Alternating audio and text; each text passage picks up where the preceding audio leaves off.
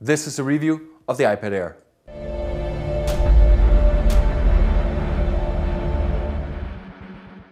It's review time! I've gotten the iPad Air from Apple, and my first impression is that it's light and pretty crazy and pretty amazing at the same time. The review itself you can see right here.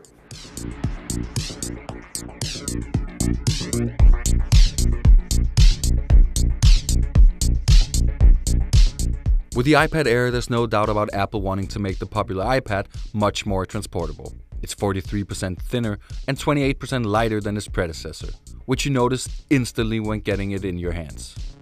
The design is beautiful, and it has clearly inherited the iPad mini's look in general. The sleeker edge looks great in the big size, and it looks more modern and futuresque. In the bottom you'll find better speakers, which is of course a nice addition, and I'm really liking the new color Space Gray. Under the hood of the iPad Air, you'll find Apple's A7 chip, with 64 bits of processing power, and a larger and better battery boosts the general life of it a lot. Keeping the big screen and machinery alive of course takes some power, but still manages to give you about 10 hours of usage. The price is where the Air also shines, and might be hitting a more acceptable price spot in the market, with the 16GB Wi-Fi version at around $499, and of course the biggest in the line, the 128GB Wi-Fi cellular version, priced at $929.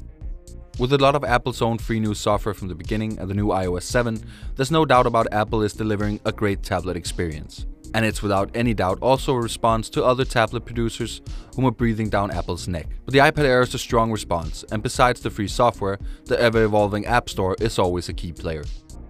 It has the same resolution and pixel layout as the previous iPad, which is probably where some might have expected more of the Air. With the competition's big focus on screen and visual power, maybe the thought of less lifetime on battery is what has kept Apple from making big changes here. We don't know. It would have been nice with some upgrades on this front though. The new iOS 7 camera, as seen on the iPhone 5s with features like slow motion and burst mode, is not available on the iPad Air, nor the iPad mini with Retina display. It's clear that the camera on the iPad itself is not a big point of focus for Apple, seeing as most of their users probably use it for Skype or FaceTime calls.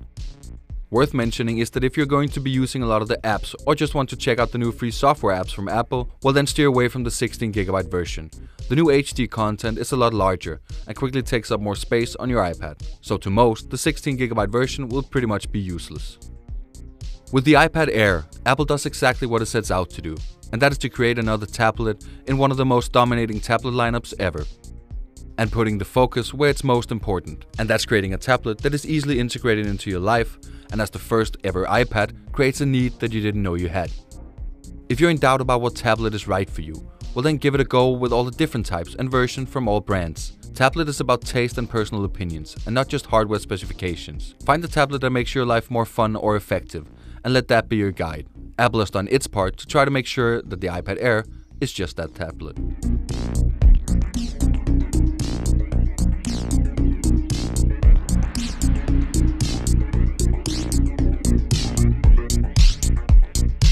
Let us know in the comment section below if you agree on my opinion about this little thing. Also, of course, join the debate if you do not agree, then we can duke it out in the comment section. Remember to like and subscribe if you like what we're doing here on Pixel.tv.